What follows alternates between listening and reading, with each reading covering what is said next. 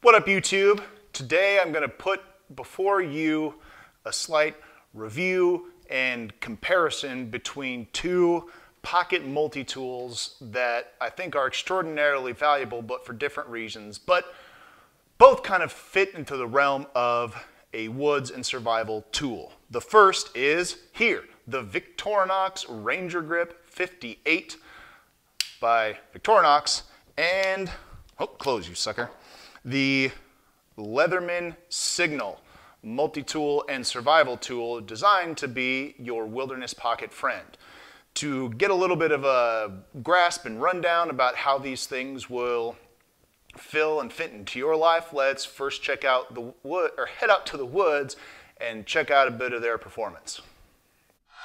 Here we are checking out the saws, a region in which Victorinox continuously leaves Leatherman in the dust. I mean, it's nice to have a saw on a Leatherman, but sometimes it feels like getting excited for a chocolate cake only to find out that it's dark, dark chocolate and bitter to the core. 45-second trim time. Now we move just a little bit up the branch here with the Victorinox, and part of this is it's a longer saw, but I think it's a bidirectional versus Leatherman, and less than half the time. Smash, thank you, ma'am. Now here I am pretending to be a wood chipper with the Victorinox blade, making pretty smooth, easy, short work of the wood here. Then we get into a little bit of this curly making, and this knife for, you know, just this general shape is, well, I mean, it's utilitarian across the board, and it just makes wood feel a little bit like butter, as though I'm melting excellent peanut butter cookies with butter. That doesn't make sense, but I think I'm hungry. So enjoy that deliciousness while it lasts.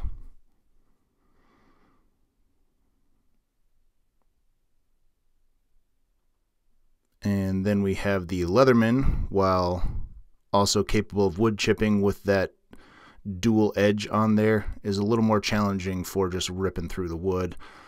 Again, not that serrations don't have a place, but when it comes to like woodcraft and wilderness craft, it's not necessarily your best friend. And that's where the actual shavings and carving and other elements you see when I hit the serrations there gets a little more challenging. It's almost like having a conjoined twin and trying to do gymnastics, which made sense at the time of thinking, even though they're hardly related, truth be told. But it does a decent enough job, and it nicely fits in the pocket and clips. You can see it hanging out there, super accessible and easy to get to, though either my hands are unreasonably large or my pockets are unreasonably small. It is a little bit prohibitive for casual strolling and hanging out, whereas the Victorinox falls to the bottom of the chasm that is this pocket, a narrow one, mind you, but chasm just the same. So in my hand goes, no funny business here, and with that lanyard dropped in, it's actually not that hard to grab and get use of. Now let's look at some of these features here. We've got the main primary blade of both of these, as I mentioned before. We got the partial serrations on the Leatherman, straight edge on the Victorinox. The Victorinox blade is longer, just like the saw, which helps it be, is one of the helpful elements of its effective use is that it's longer, but also I believe that that Leatherman is a single direction while the Victorinox is bidirectional, which helps it cut both ways. We got a little screwdriver here for a little twisty twist, a little awl or a reamer, excellent for woodcraft or scraping, and the Leatherman has those things too. And advantage goes to the Leatherman in this regard because you have the bit driver there, you could extend it, it's got a can opener, well, so does the Victorinox, but the placement of these things make them a little more intuitive and useful in a wider variety of places. Got the can opener there with another little screwdriver, take that Leatherman. Here's the bottle opener, though the Leatherman has one of those too, part of that hammer thing. It's all hammery and smashy. There I am getting that flathead business along with the Phillips head business. Again, both of these tools have both of these features. They're just kind of arranged in a layout that gives you a different feel and slightly different utility. And obviously there are no pliers on the Victorinox, nor is there a bit converter like you see there, which is an actually pretty handy feature, and a hammer. And that hammer is actually pretty functional. I've used it a few times. I don't display it here, but it actually is useful. And what you don't get with the Leatherman is a delightful fingernail cleaner and thorn remover. I mean, toothpick and tweezers. That's pretty much where those tools lie. Also, there's the added element that is not part of the Victorinox, which is a self-contained sharpening unit in the Leatherman, as well as an emergency whistle and emergency ferrocerium rod. Those are handy for the survival scenario. You don't see me using it here just because it's so small and I want to preserve it for said emergencies. Those are actually super nice to have, though not absolutely necessary, and I'll get into the explaining in a little bit here. Now, when we get into exactly which one is likely for you, the features and abilities of these particular tools, to me, are very useful in two different realms. If you're wondering to yourself which one is going to be a better woods or possibly survival companion, I would have to say it'd be the Rangergrip. Because of its longer blade, its straight edge, its more effective saw, and comfort in the hand, it's far more comfortable in the hand than the Signal is. This is the type of tool that you would want to use to process a great deal of wood or meat or anything else and still trust that it's going to be there. And if you really need any other evidence or convincing at truly how versatile this tool is, I would have you check out Felix Imler's YouTube channel and even his book called The Swiss Army Knife Book, where this knife and this knife alone are what he uses to construct a remarkable range and array of tools and structures in the wilderness. It's astonishing how with a little creativity, this one knife can fill the role of a wide variety of tools that you may carry in your kit. The only thing that this particular knife would not share in terms of like a survival kind of scenario that the Signal has is a ferro rod, a sharpener, and an emergency whistle. There are aftermarket custom inserts for like the toothpick area that you can get that are a ferro rod, but it still doesn't have a sharpener and a whistle, which are extraordinarily useful if survival, right? The don't die for the next couple of days mindset is the one that you're subscribing to.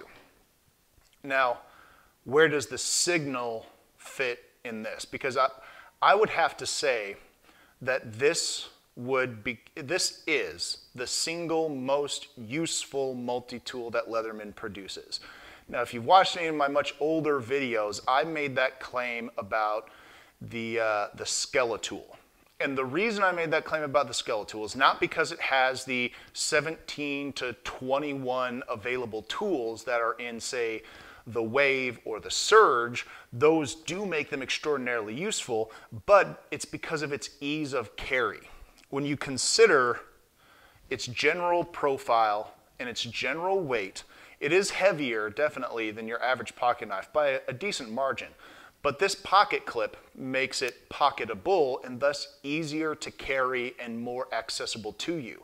And because it has a broader range of tools than the Skeletool does, it is thus increased in usefulness. And I find it particularly exciting to have this larger size of pliers in my pocket than the Skeletool is able to offer.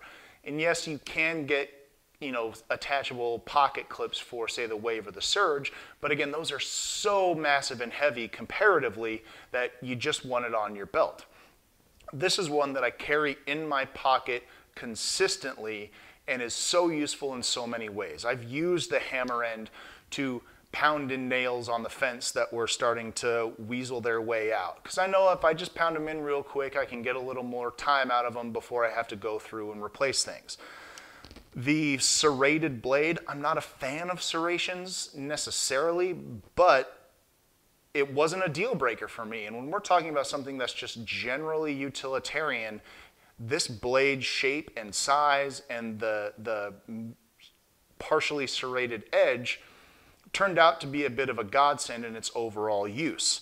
The fact that it has the replaceable driver here means that if you wanted, you could get that bit kit that Leatherman sells and increase the capacity of utility here that could fit in your pocket, or I mean, it still comes with a sheath you could slip things into, and it's got the can opener and reamer and saw as part of it. Now, that's why to me, this thing is kind of a perfect everyday carry type of multi-tool, and even its ability to fit in extra bit drivers that you may come across or need through this little deal here extends its versatility and usefulness to many other areas of your life than just the woods. And again, if we're talking about a woods tool, this is your buddy. This is your moneymaker. If you're talking about an overall tool that you would carry and use for all sorts of things, this guy right here takes the cake, in my opinion, of all Leatherman multi-tools that I've encountered since. I wish they would do something about their saw, because it does the job, but it doesn't even hold a candle to the light of Victorinox's saw.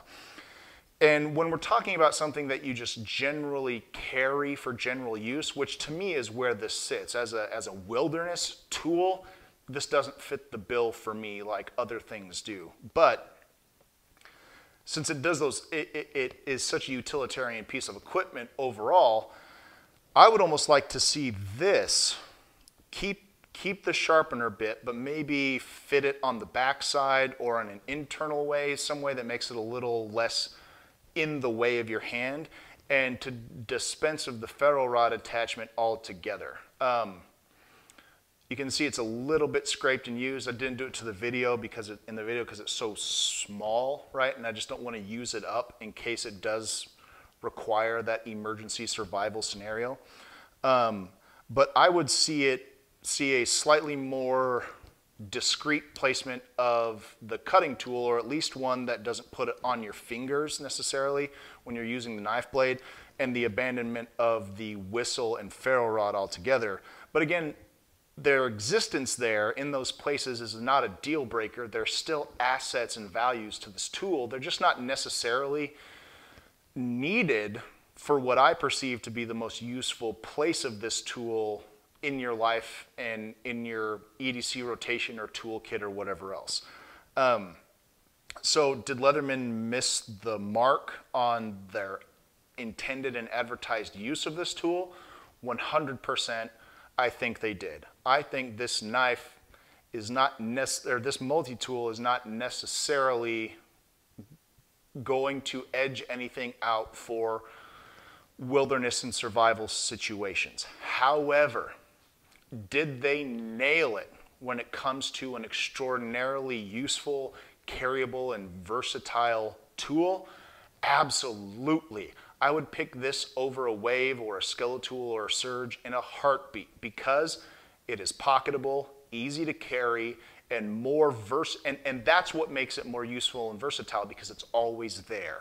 It'll just always be easy to access. Unlike things that require a pouch, it's just easier to justify carrying this on your person versus other things, which is where it may come in handy for, say, more urban-oriented survival scenarios. And it would be nice too, Leatherman, if you ever bother to listen to this over there, you guys, to be able to have kind of like what SOG does, where you can swap out tools. If I were able to unbolt the saw and put a file down, because this is, again, to me, not a wilderness carry, but a general urban utility tool, to have either a file or maybe a system like the Surge where you can swap it out, that would just add to this and its utility and its glory. So there you go. There's that comparison. I hope it was particularly useful and informational and valuable to you. Both of these are astonishing, well thought out, and very useful tools. I just think they would fit different places in your life in terms of what you want to do with it, if that makes sense. So thanks for watching. Thanks for checking it out.